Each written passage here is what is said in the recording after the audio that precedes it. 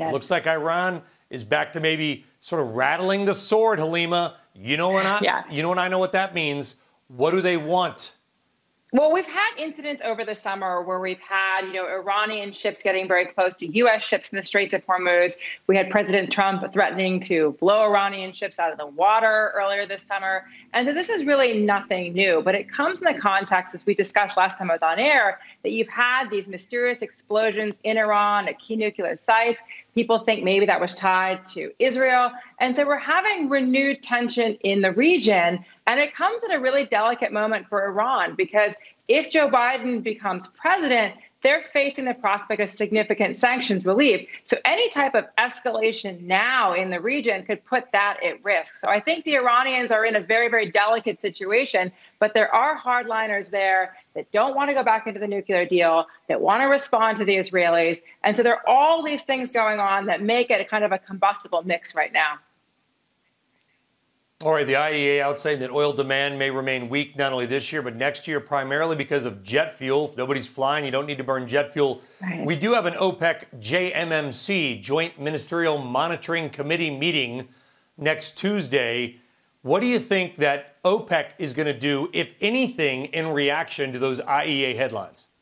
Well, they've started their easing process. I mean, that was announced at the last JMMC meeting. And right now, well, you really see an effort on the part of Saudi Arabia to try to make sure that everybody is compliant. So as they scale back the official cuts, what they're trying to do is make countries like Iraq and Nigeria, the perennial OPEC cheaters, not only become 100% compliant with their quotas, but to essentially make compensatory cuts, do extra. So they're saying the cut's not really going to scale back by 2 million barrels a day, but will be smaller because of what Iraq and Nigeria are going to offer up. But I think it's an open question how much more these countries are going to give.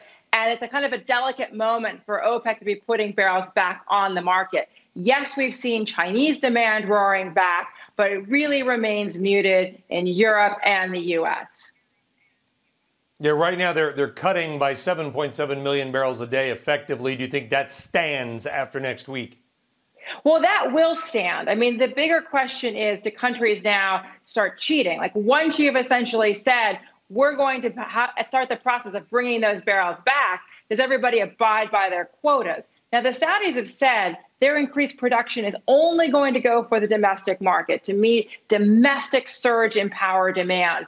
But, it's an interesting question about, will Russian compliance remain solid? Will other countries continue to abide by their quotas? Right now, it looks like they have done a good job. I mean, His Royal Highness has really been the OPEC whip as Saudi oil minister, and it looks like compliance is holding. But this is something we will certainly watch. And again, if we start to see more concerns about demand, if we seeing more situations of lockdown conditions, can OPEC change course? Can they actually take more barrels off the market quickly? It is a very delicate market right now. It is being held up by Chinese demand and Chinese buying.